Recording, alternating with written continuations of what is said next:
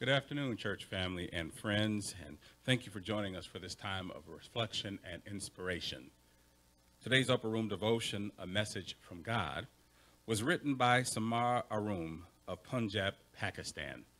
Our scripture reference is taken from the book of Mark, the 5th chapter, verses 21 through 43. Hear these words. When Jesus had crossed again in the boat to the other side, a great crowd gathered around him, and he was by the sea.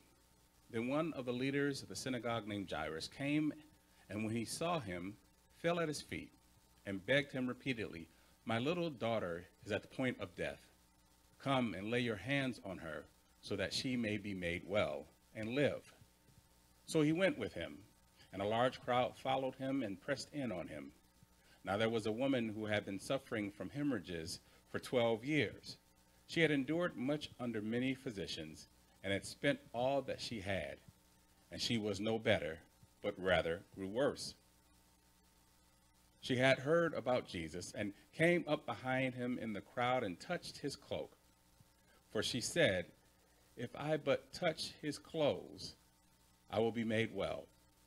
Immediately her hemorrhages stopped, and she felt in her body that she was healed of her disease. Immediately aware that power had gone from him, Jesus turned about in the crowd and said, "Who touched my clothes?" And his disciples said to him, "You see the crowd pressing in on you? How can you say, 'Who touched me?'" He looked all around to see who had done it. But the woman, knowing what had happened to her, came in fear and trembling, fell down before him, and told him the whole truth.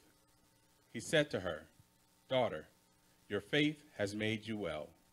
Go in peace and be healed of your disease." While he was still speaking, some people came from the leader's house to say, "Your daughter is dead. Why trouble the teacher any longer?" But overhearing what they said, Jesus said to the leader of the synagogue, "Do not fear, only believe." He allowed no one to follow him except Peter, James, and John, the brother of James. When they came to the house of the leader of the synagogue, he saw a commotion, people weeping and wailing loudly. When he had entered, he said to them, "Why do you make a commotion and weep? The child is not dead, but sleeping." And they laughed at him. Then he put them all outside and took the child's father and mother and those who were with him and went in where the child was. He took her by the hand and said to her, "Talitha kum," which means, "Little girl, get up." And immediately the girl got up and began to walk about. She was 12 years old. At this, they were overcome with amazement.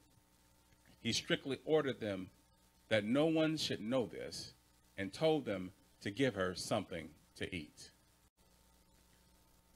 Hear now Sammar's reflection. My husband had been ill for several days, and we were worried he may have contracted the COVID-19 virus.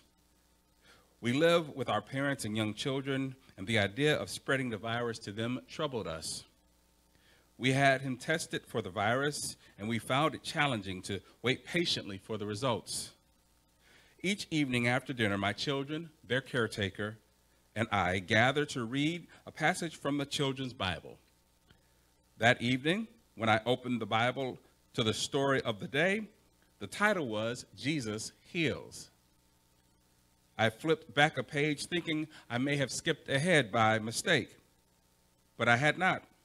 I was filled with a heartfelt gratitude because I knew God was speaking to me. I told my children's caretaker about how God speaks to us through Scripture. We need only to approach with faith and with gratitude, and God will guide us through our trials. That night, as I read the story of Jesus giving life to Jairus' sick daughter, I was assured that whatever test results my husband received, God would lead us through the tribulation. I was peaceful that night. Friends, Mark, the 5th chapter, verses 21 through 43, contains two powerful stories of heartfelt heartache, faith, and hope.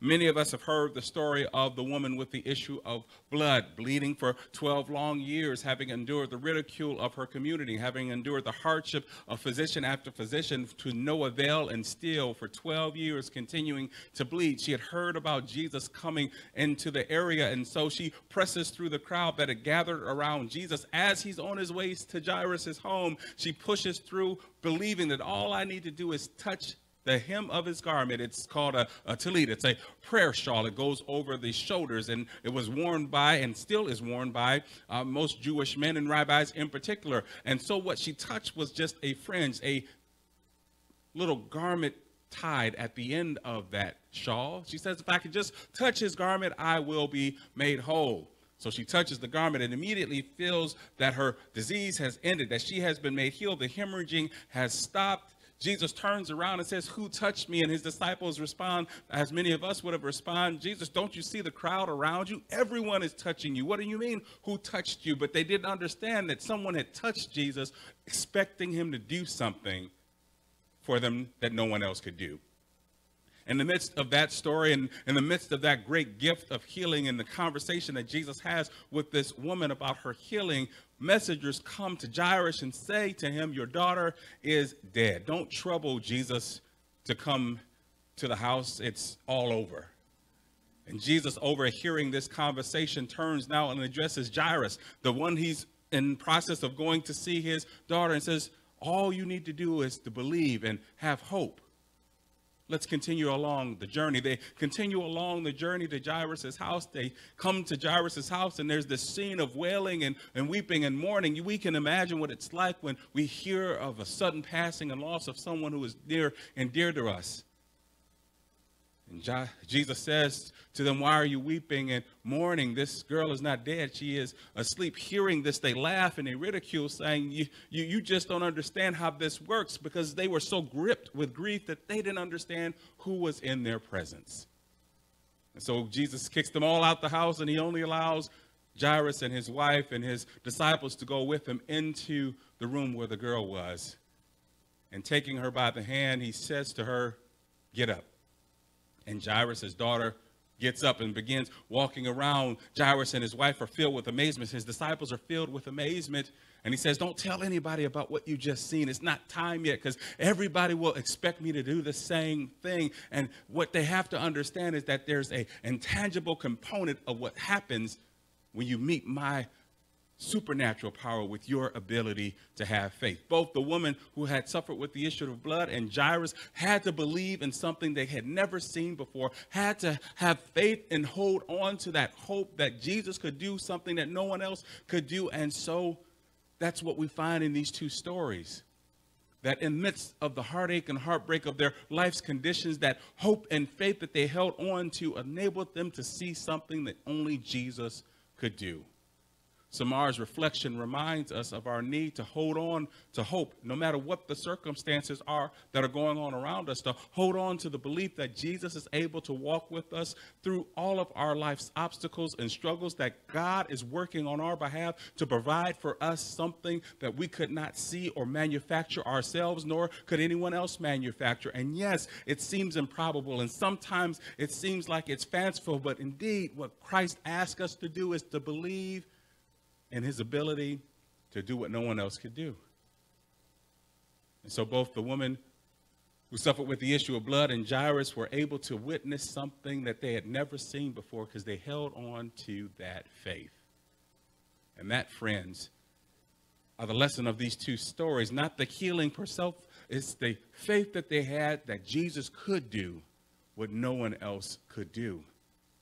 That all the woman had to do was just touch the hem of his garment, and she believed that that would be enough to change her life forever. That Jairus had to believe that, yes, this one who's done more than we could ever have seen before might be able to do something I've never heard or seen before, so I'm going to continue walking with them to my house, although I received the negative report, although I received that negative diagnosis, although I'm going through a tumultuous situation in my life, I believe Jesus can do it. And that is the gift. That is that message of God. That no matter what the obstacle, no matter how deep the valley might be in our lives, God journeys with us and provides for us a way out of no way. And so this day, friends, we part with Sammar's prayer. Dear God, guide our paths as we face everyday trials. Help us not to be anxious, but rather assured of your presence and protection. Amen.